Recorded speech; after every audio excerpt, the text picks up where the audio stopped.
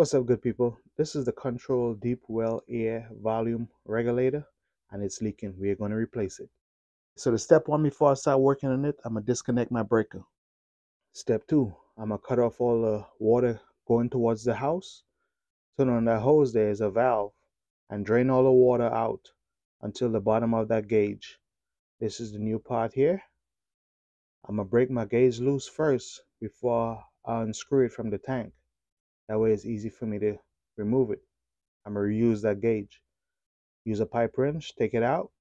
So what I'm doing now is installing some thread sealer, and I also installed a little bit of Teflon. So I will reinstall the gauge on the part before I screw it all the way back in, because sometimes if you don't install it and you try to do it after, it's going to hit the tank.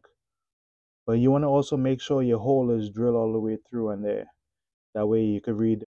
That way your gauge reads the PSI, the pressure on the inside of the tank. I also use a backup wrench, tighten it, and then we're going to reinstall it back on the tank. Clean the threads, make sure your threads are good before you reinstall it. They don't give you a guide when you buy a house on how to do these stuff, so you have to do your due diligence, do your research, and try to learn how to have some tools, because that's going to be important to get some of the job completed. Or you can just pay somebody to do it if you can't do it yourself. Okay, so right now the tank is refilling. I just cut the breaker on. You hear the air is bleeding out until it reaches pressure in that gauge, then it's going to cut off. Right now normally it's half of the tank is water and half of the tank is the air. So the air compresses the water to push the water towards your house.